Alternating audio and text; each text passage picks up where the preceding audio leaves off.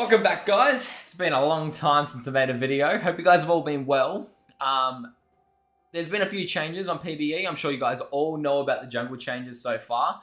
And a lot of them are really good for Yorick. And I'm going to break down in this video all the things that you probably don't even realize changed that are extremely good for jungle Yorick. So, first of all, the biggest change so far is that jungle monsters no longer deal 50% bonus damage to Mistwalkers. It's been in the game since around about season 2 and season 3, where it was at a time where Malzahar jungle was actually really popular, and I'm pretty sure Shaco was taking over the Rift.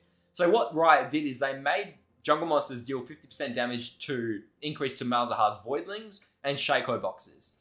And that's been in the game for so long, people didn't even realize it was there until I discovered it again last year. I petitioned with Riot to get it fixed, and they finally fixed it. So now, instead of taking reduced damage from jungle monsters, Mistwalkers take 100% damage, and that's it.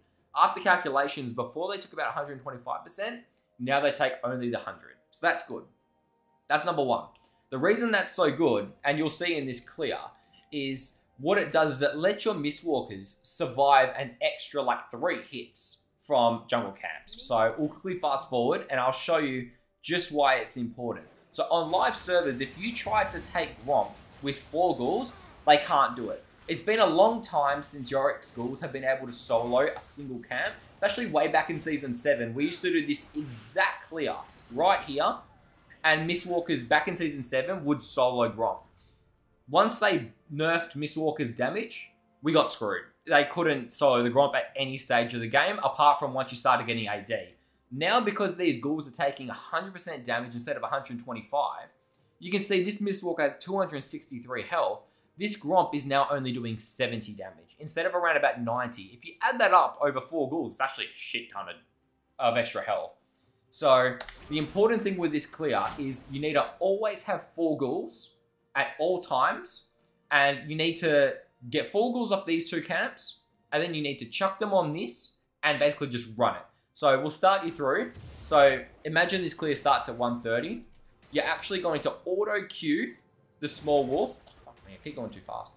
So you're going to auto queue the small wolf. The reason we do that is because Yorick's clear is gated by his Q cooldown, right?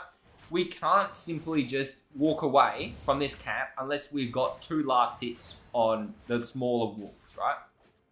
It's actually faster to auto queue because your Q will be up in cooldown in time for this right there. Okay, so you're going to hit this one as much as you can. You want the blue to die ASAP, obviously. And you want to stand around about here to be able to land your E on the Gromp. So you'll see, as soon as we get a little bit further, around about here, and it's going to land and it's going to hit the Gromp. Now, all these Mistwalkers are going to jump onto that. But the more important thing is you need to stand close enough to this Gromp, so that to the blue, so that it dies by the time you get there. So see, I just landed the extra auto, but you can actually time it so that you don't have to do that.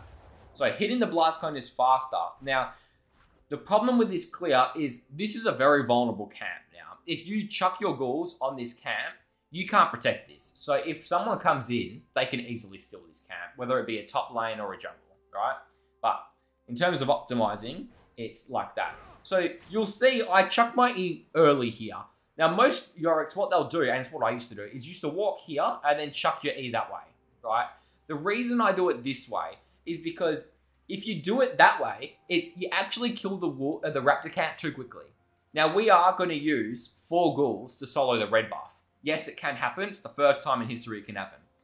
But the problem is if you eat every single Raptor, they all die too quickly in time for your Q to come back for the 4th ghoul. So what you're going to do instead is you're going to wait till you get to around about here, right there, and you're going to E on the angle so that you hit only the back, around about back 3 or 4. You want the first 2 ghouls to stay fully healthy, right? You're going to walk into this bush and kill the first one that you can see that's missing health, that you've hit with your E, right? And you're going to last hit it with Q. So it should be 2 autos and a Q. Bang, boom, done, right? From here, you're just going to hit the big one. Okay, you're going to kill this ASAP. You're going to wait for your Q to come back off cooldown.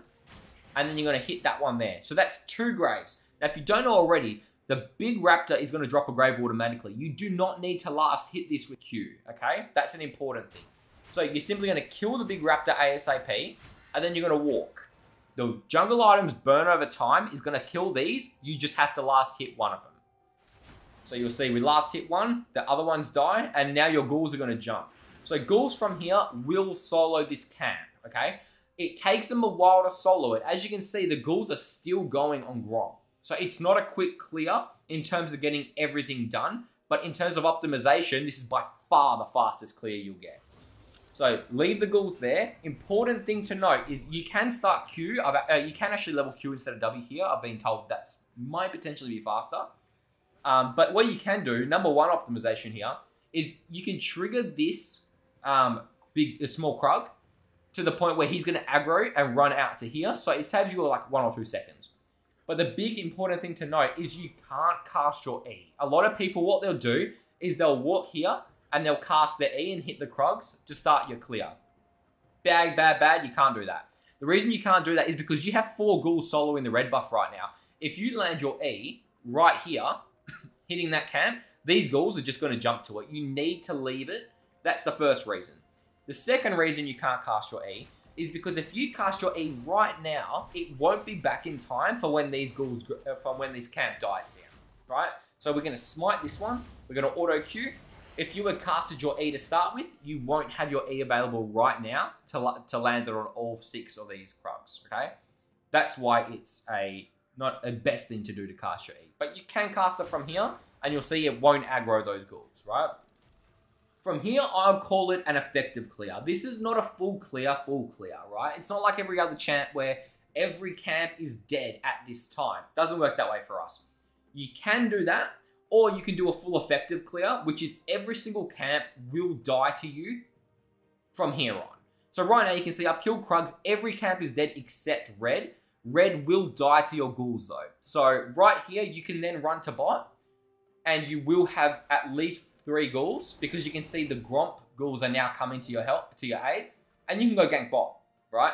So there is room for you to move. These ghouls won't despawn the red ghouls because Yorick will only despawn ghouls if they're in range of him.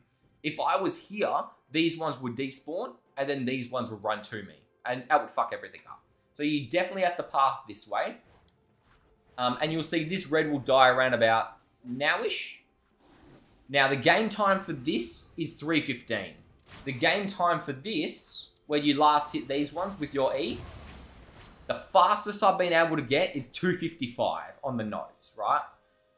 Now, important thing to mention, which I'll bring up here, is, and to confuse you guys even more, Yorick's clear can't go below 250. It is absolutely impossible for Yorick's clear to go below 250, right?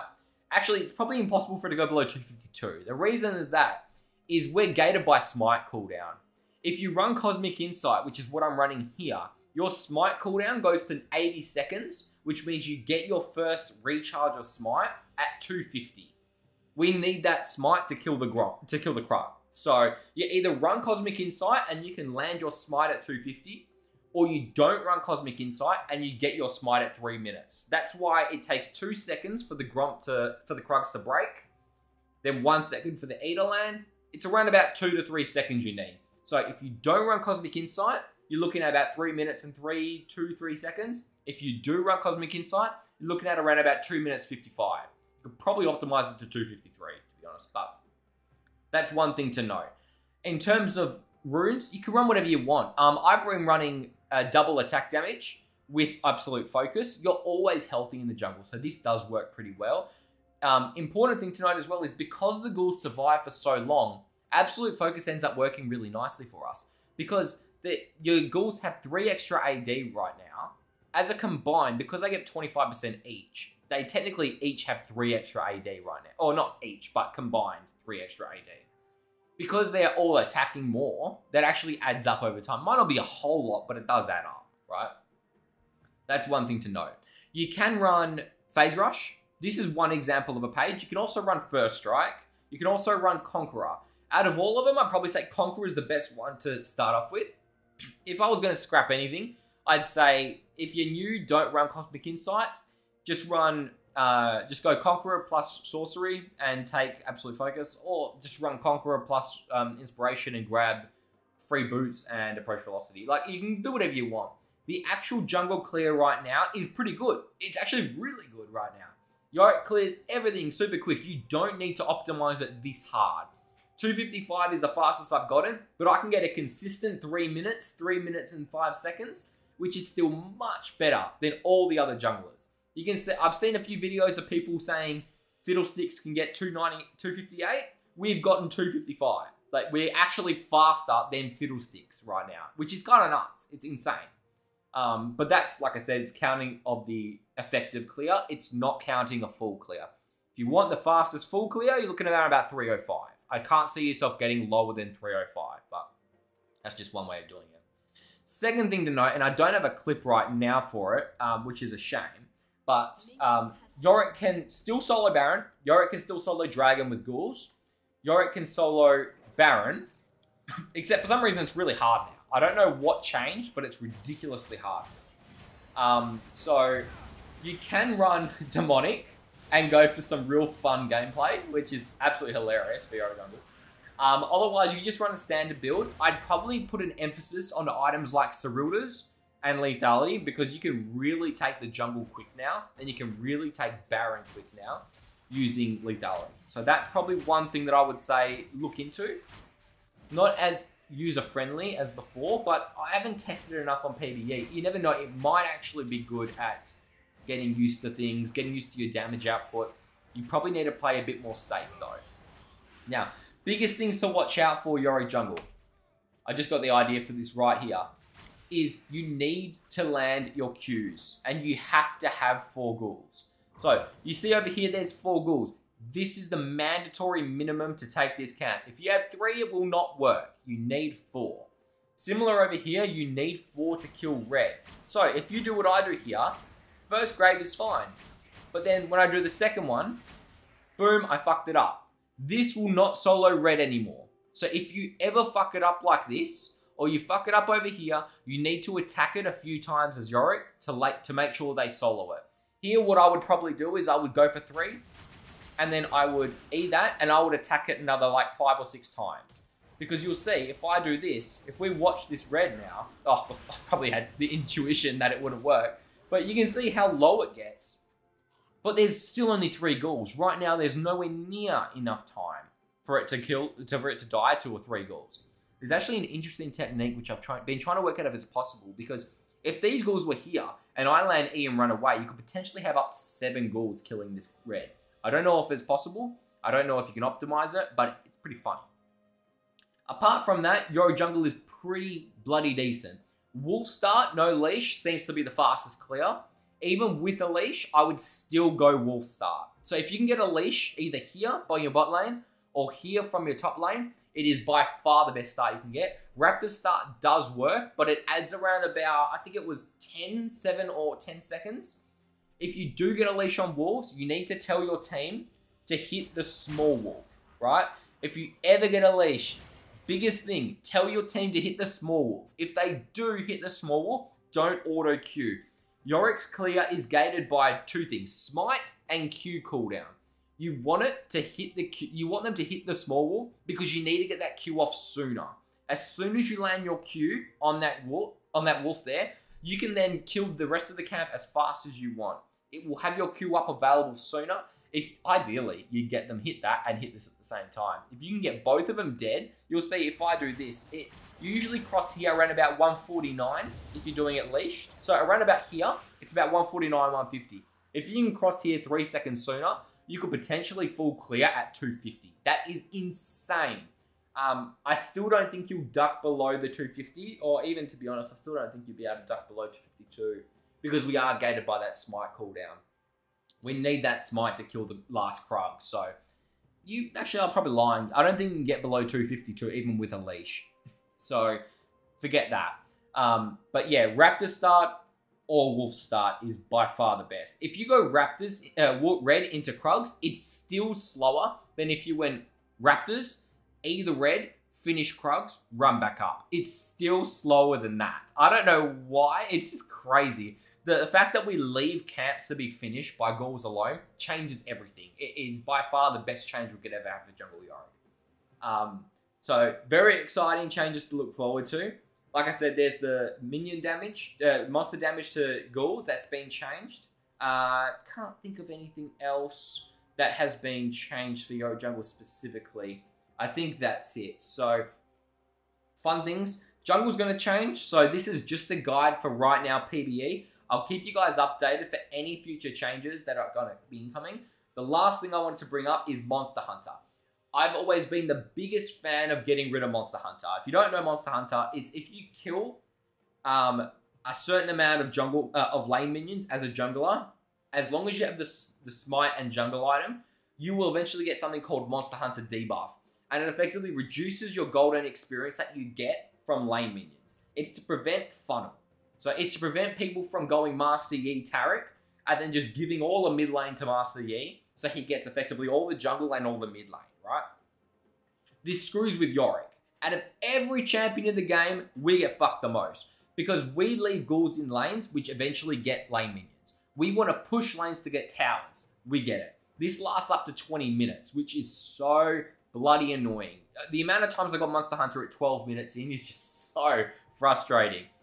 I've had it on good terms and very sneak peek that Monster Hunter is being changed.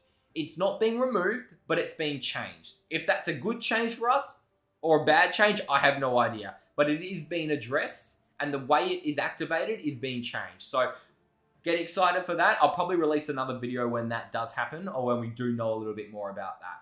But so far, if anything changes on the jungle item or the clear, you bet I'll be there to update this video as we go. If Jungle Yorick stays the way it is right now, I'll definitely be back in Season 13. I basically haven't played because I haven't been able to make it work. It's been so slow to clear. He has no impact after the start, and I generally didn't like the state of the game. But the way this is going, I can definitely see myself playing in Season 13 if he has this good of a clear, and there's things like objective bounties, and especially if Monster Hunter goes, I will be fucking all the way over here. So I hope you guys like this one. I'll keep you updated.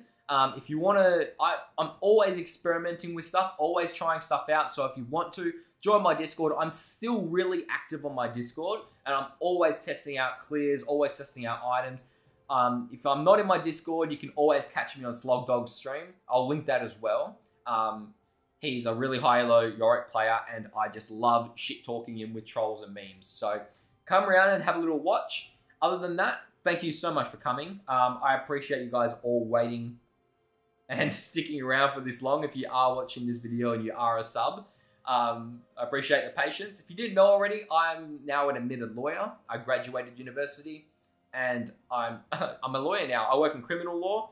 So in my spare time, I play League if I'm not at work.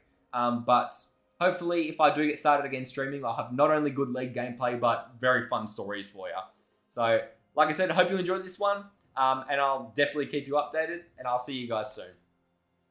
Peace.